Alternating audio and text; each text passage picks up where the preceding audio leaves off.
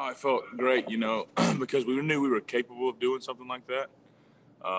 And just the fact that we got to go out there and prove it and really execute what we were trying to accomplish in the first match really was something special for us. And we all felt like we came together finally and really executed what we've been trying to do all year long. It's different for sure, especially with the way Coach Sweeney and Coach Caldwell and the way this program's set up with, trying to get as many guys to play as possible.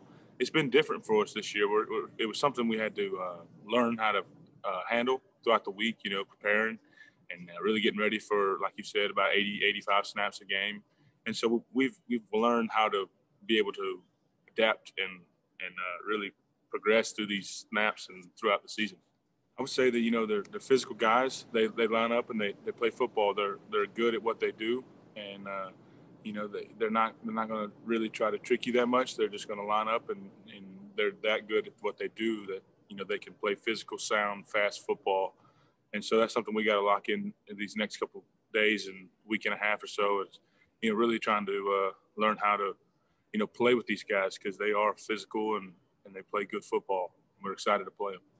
I mean, you got to honor him. It doesn't matter if we're running the ball, throwing the ball. You got to honor the guy because he'll pull it and he'll get 10, 15 yards, no problem. He may be 6'6", but the dude can fly, and so that's the kind of things that he brings to the table.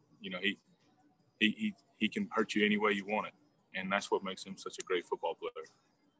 And just trying to come up with the best plan to win. I mean, that's what we've done I've been here 5 years, and that's what we do on holidays. We want to win. That's what we are here for. It's what we strive for, and that's what we set our goals for. So, it's just time to lock in and really focus on being the best we can be.